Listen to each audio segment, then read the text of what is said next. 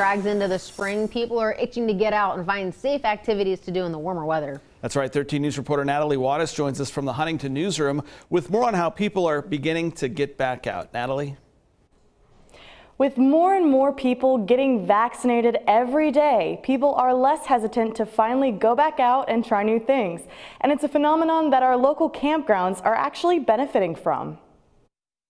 The vaccination effort continues in Cabell County, and as the warmer weather approaches, vaccinated people are ready to get out into the world. Looking forward to just getting out and enjoying a little bit of the area. Should be able to actually go to Beach Fork or go down to Ritter with a little bit more peace of mind. And EMS officials say outdoor activities are actually some of the safest activities that people can take part in right now. Camping is one of the safer activities, just like fishing and boating. It's outside, it's not confined, so therefore you've got, plenty of open area, not as concerned about contracting and the closeness of the individuals. It seems a lot of people have caught on to this train of thought, and campground officials say business is booming. Last year we had our busiest year ever, and the numbers are looking, with reservations coming in online and everything, it looks like it's going to be a very busy summer again. Park volunteers say a lot of these people are first-time campers.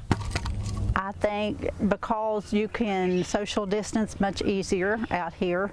Our campsites are spaced well enough that they're not in somebody else's face all the time. And longtime campers say they don't mind the influx too much. I think it's refreshing. Anytime that you see families out camping and being active, I think that's a lot better than just, necessarily sitting at home, maybe playing video games or watching TV. Folks we spoke with who are getting vaccinated here today say they'd be comfortable coming out here tomorrow. Out of 100%, I'm probably 90% confident that I don't have to worry.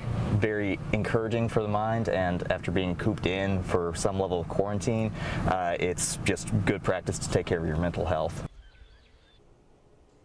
And if you're ready to get outside too, we'll have more information on the state parks and campgrounds in the Mountain State and some basic safety tips for campers on our website, WOWKTV.com. In the studio in Huntington, Natalie Wattis, 13 News, working for you.